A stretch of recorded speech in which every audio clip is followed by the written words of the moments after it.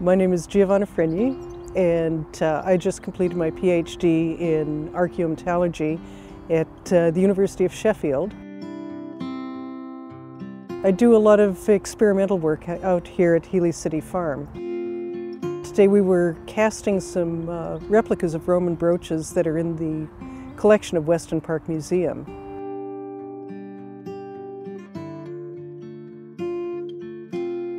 The process I'm using is called lost wax casting, where I make a clay mold that fits around the wax and then melt the wax out so that there's a void inside the mold, exactly the shape of the brooch.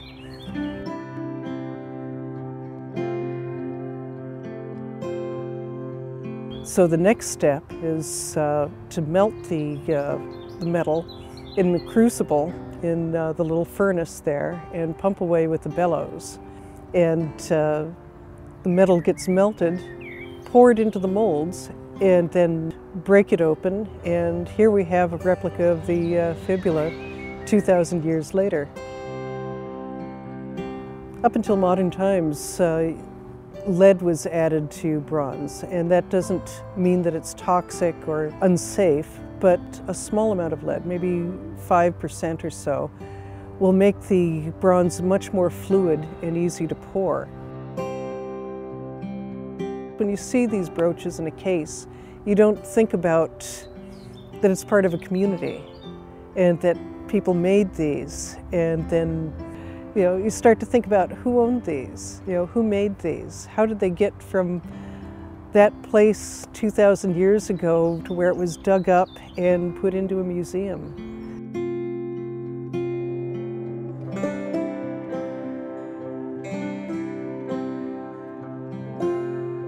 There's all sorts of ways that you can build a furnace, and the problem is that you don't find many of them archaeologically.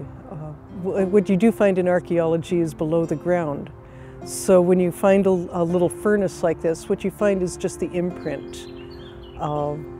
Little spills of metal, a clay base, or maybe the edge of where the furnace was.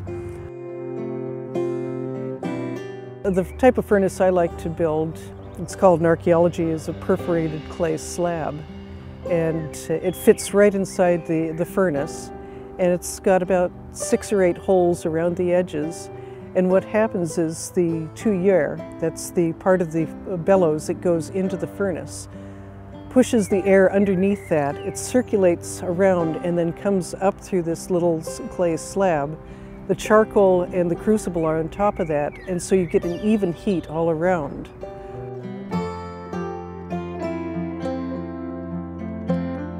Experimental archaeology isn't really about replicating things or reenactment. What you have is a question, and the experiments are designed to answer a question. Part of it is to just understand the process. How were these made and what was involved in making them? Also, the ones in the museum they're very nice, but they've got this greenish brown patina on them that will be there forever. But that's not what people had. What they had was bright, shiny gold, silver, jewelry like we've got today. It was Roman bling.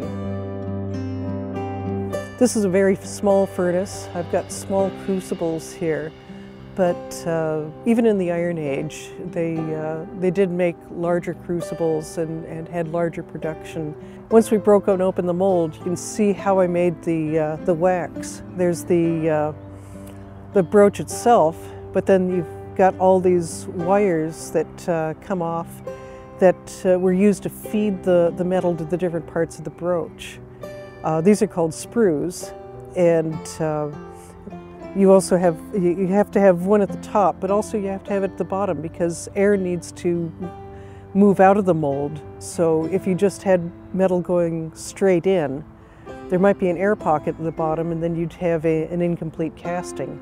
So by having multiple sprues, you know that the metal is going to fill the mold entirely and come back up to the top. The next step is to cut the sprues off, saw them off, and then after that it's going to have all these rough edges from that, and also it's it's not entirely smooth from the castings, so we're going to have to sand it and polish it. And in Roman times, that wasn't much, modern times we can have an electric wheel that we grind away with and all of that, but in Roman times you would have had some sort of abrasive like corundum or sand even, a leather cloth, and you sit there and you rub it until it's, it's all sanded away. I was amazed when I saw the pins in the museum because usually they're just kind of all corroded into one massive piece, but they had pins that swung free. That's such a rare thing. And also a lot of fibula are designed to have a pin that's on a spring. And these are much more like modern pins that where you have a hinge and a pressure plate to keep it in place. In order to finish the pin, what I'll be doing is taking a small piece of bronze, hammering it out into a wire, long thin wire, and with a tab on the end that's just like the ones in the museum, and then drilling through that, and then riveting a pin that goes through the round end of the brooch. There's kind of a tube end on it, and fit the pin in there, put a rivet through that, holds it in place, and then it can swing free and then slip into the catch where it'll hold it in place and it won't fall off your clothes.